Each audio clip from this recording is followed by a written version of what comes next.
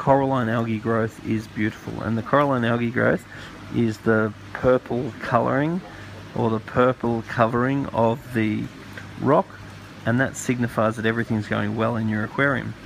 If on the other hand your live rock is going green, that means that you have too much phosphate in your aquarium. If your level is going white, it might mean that your water quality is not right. Maybe your calcium level's not high enough, potentially your magnesium level's not high enough. So the colour that your rock should be is this lovely purple.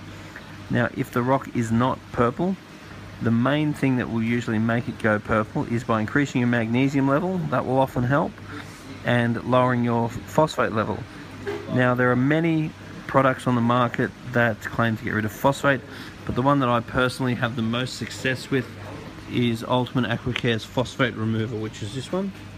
And I put it on a dosing system, and that doses 5 ml a day. And then if I don't have the lovely coralline algae, I just dial that up. If I do have it, then I tend to dial it down according to my phosphate level.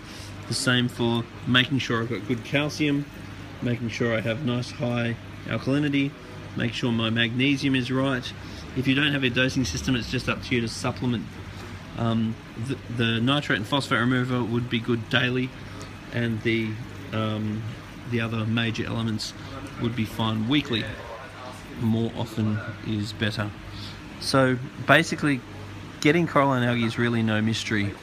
It is really just a matter of ensuring that your levels are elevated enough and ensuring that your phosphate levels are low enough. And if you are not getting the good coralline algae, just review the products that you're keeping, particularly in regards to phosphate remover, and then you make a change.